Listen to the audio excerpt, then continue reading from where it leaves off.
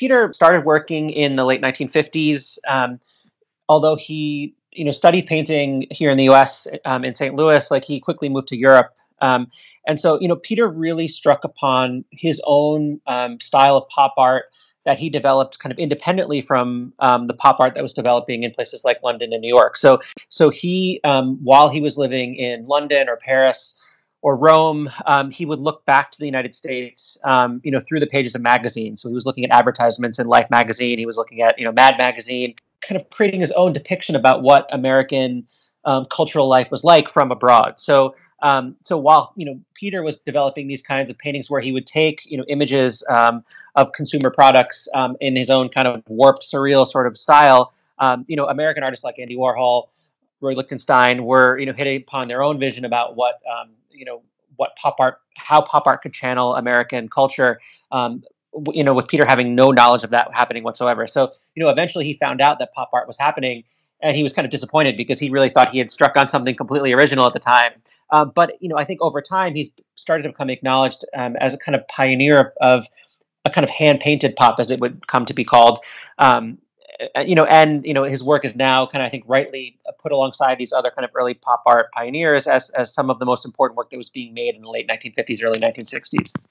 Peter's been using his work as a way to kind of critique America, American political and social life, for multiple decades, and the kind of irreverence that he's brought to these kind of, these sort of tough issues has really kind of made him inspiring for younger artists to look at right at this moment. Here's icebox number 9. This is a little more formal looking. It's got a rather large toilet in it, though, right in the middle. Why did I put the toilet there anyway? I think with the idea initially at this stage of my life, which I was very young, of course, is to insult the respectability of modern art. It was already a church-like affair, with people going into museums and staring silently at large expanses of nothing, in my opinion. So I definitely wanted to insult that idea. He was really trying to kind of, as he said, kind of thumb his nose at kind of acceptable kinds of painting, which meant abstraction. Because of that, he really didn't really model his work on any specific artist. He was really taking, borrowing from American vernacular culture, borrowing from kind of unacceptable forms of inspiration, like, advertisements, like comic books. So in early, works, you see Superman, Mickey Mouse appearing in his work. And then also even more kind of like unacceptable inspiration, like, crime comics, like pulp novels, the really kind of lowest forms about what American culture could be, and trying to bring it into the kind of accepted forms of fine art, in a way to kind of upend what could really enter museums and galleries as kind of as a definition about what American culture could and should be at that moment in the 1950s, 1960s. Crime Doesn't Pay is one of a number of the kind of execution electric chair paintings that Peter started making in 1963, which coincidentally was the same year that Andy Warhol first depicted the electric chair in his own work. So for Peter, it became, one of his most popular subjects that he would return to over the years. And, for him, it also kind of represented the kind of entertainment that he thought that America as a whole found in stories and depictions of crime and punishment. So hence where the exhibition gets its title. For Peter, America is at its heart a kind of a sadistic and a punitive country by nature.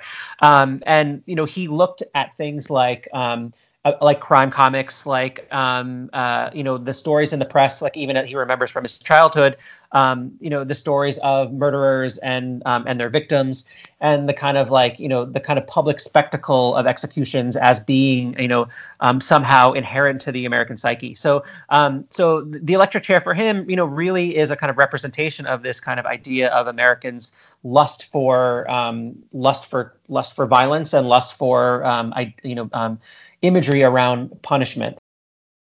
Here we have Ethel Rosenberg in the electric chair. This actually is based on fact. After World War II, the United States had atomic weapons, and it was the only country to have it, and all of a sudden it looked like the Russians were going to get it too. And the feeling in America at this time among people like, my parents, ordinary people, is that the Russians were too stupid to think of the bomb by themselves. Someone had to give them the secrets. So Ethel and Julius Rosenberg were convicted of giving the secrets to Russia. Consequently, they were sentenced to death. And this is the unusual part. I remember this from about 1950, 51. In there, before there was television widespread, their execution was broadcast on radio. This is the only time I've ever heard of an execution broadcast on radio in the United States. And I remember listening with my parents. And the announcer said, well, they've just unstrapped Julius's body. They're taking it out. They're bringing in Ethel now. Ethel is being strapped in. And they went through all the motions of this, Ethel is being counseled by her pastor or something, you know what I mean? That kind of thing. And okay, I'm looking to the left. I think the switch is about to be thrown. The switch is thrown. The switch is thrown. Ethel Rosenberg is electrocuted. And then he said, oh my God, her hair is on fire. Her hair is on fire. And the announcer became completely unhinged. He didn't know what to say next. Who would, burning like a candle. So anyway, my mother at that point said, turn it off. So I never found out what happened next, but in 1987, I painted the picture. He returned to live in the Bay Area where he had grown up. And of course, at that moment in the to late 1960s, the kind of resistance to the Vietnam War through, public protest, through the kind of peace movement. Peter was himself very much opposed to the war. He participated in peace demonstrations. But what he really found, though, was that, although many artists were part of these kinds of anti-war movements, their work weren't really reflecting an opposition to the war in its content and in the imagery that was being produced.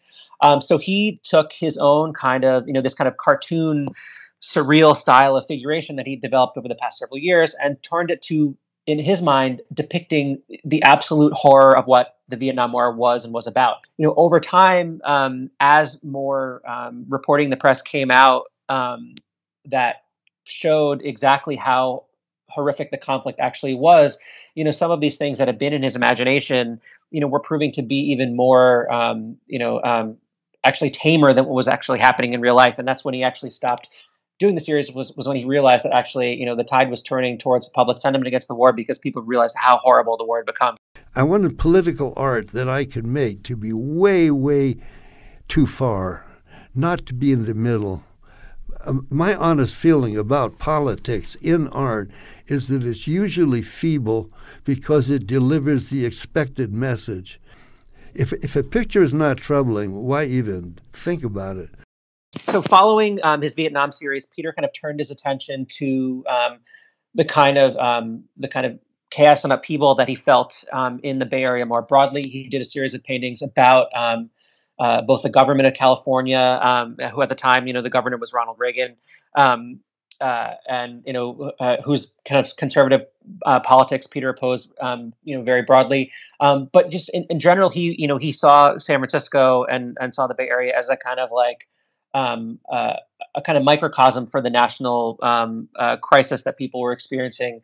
And so, View of San Francisco is maybe one of the more tamer works in terms of subject matter that Peter produced, but it would also kind of, I think, represents the way that he was trying to kind of, channel a kind of social and political message into kind of a really kind of formal painterly form. About 1985, it occurred to me there was a coincidence between the San Francisco earthquake, which is quite famous, and the abstract expressionist art, which is also similar. Things suddenly happen. Whoops, there goes the red. Whoops, there goes the blue. Who knows what's going to happen next? Well, if that were to happen to San Francisco, you wouldn't know what was going to happen next. So things would go wrong. In this painting, things go very wrong. Buildings reproduce, multiply, drop into the ocean, and so on and so on. I painted at least 3 of these big paintings of San Francisco. It's a favorite subject of mine. As much as he's felt kind of an outsider to kind of, let's say, the New York critical art establishment, he really has always held a deep kind of respect for painting throughout history, and he has his favorite painters that he's returned to over the years. But in the mid 1970s, he started looking at specific paintings and doing his own kind of Peter Saul versions of them. This was inspired, by the way, Custer's Last Stand was inspired by a visit to the Buffalo Bill Museum, which I forget where it is. It's near Reno, I think. There was a painting there of Custer's Last Stand by an artist who'd done an enormous amount of research into where everything actually was. And the painting was so boring that that's actually what gave me the idea of just making it up. I suddenly realized the history painting itself is better off if you don't know anything, if the artist doesn't know anything. The more the artist knows, the deader it is. At a certain point, several people pointed out to me that with all the shooting and stabbing and killing of other people in my paintings, nothing ever happens to me. So I said, okay, I'll make a self-portrait and see how it feels. Totally harmless. That's my conclusion. Paintings are simply not painful unless they fall on you. But anyway, I'm doing myself in with a lot of different techniques there. Stabbing myself in the eye with a paintbrush, carving out my stomach with a chainsaw. Well, this is the imagination working, I'm trying to fill a beer can, I think, though it's been a while since I've seen this painting, from a giant nipple. Okay. Who knows why these things are painted? Who knows why? I mean, actually, I have to admit, I haven't been to a shrink myself. I'm enjoying life too much. I don't want to spoil it. Since the 1960s, Peter Saul has been creating a kind of ongoing portrait of America at its sort of deepest, darkest level. At 85 years old, I think there's no sign of him stopping, and I think we all look forward to the kinds of paintings he's going to make as we try to reimagine what America is and can be at this really challenging moment in time.